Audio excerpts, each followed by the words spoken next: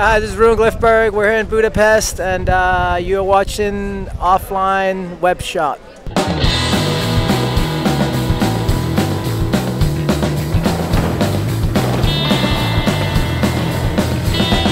It's your first time in Budapest? Actually, it's my second time here in Budapest. I was here in, I think, 2006 maybe for, it was with the gumball, you know, the gumball rally, the car rally, yeah. I was here with that, but I didn't get to skateboard. It was just very quick. We just stayed one night. We were like that out at the Hunger Ring and just hotels and what's the Big Bath? The Big Bath place, the famous one. It was like a big party up there. Yeah, there's a big party up there. And yeah, it was cool. So it's my second time here. It's a beautiful city. I love it. Went and walked around earlier and you know, just kind of sightseeing a little bit. So yeah. How is your race license? We talk about. Yeah, it's good. It's good. Yeah, I did one race this year. I did one race last year, and yeah, just been doing it a little bit. But I've been super busy this year skateboarding, so I haven't got to get out with my car and race and all that stuff lately. So you said you're so busy this year. It's because of burn contract. You know, I did my 25th anniversary back in Copenhagen, so I was super busy, kind of like lining that whole event up. You know what I mean? It was a lot of work to like kind of produce an event like that, like pretty much all by myself. You know, I mean, I had some help from all my sponsors financially and everything, but putting everything together was all me. But there's been a lot of contests, and we just went with Burn to Argentina to do a short film down there. So we did like a little 3-minute short film that we actually premiered yesterday. Yeah, at the offline game. So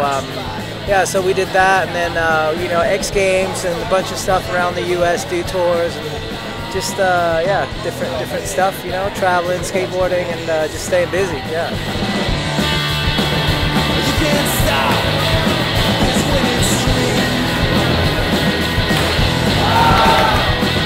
How is your daily routine? How is daily life?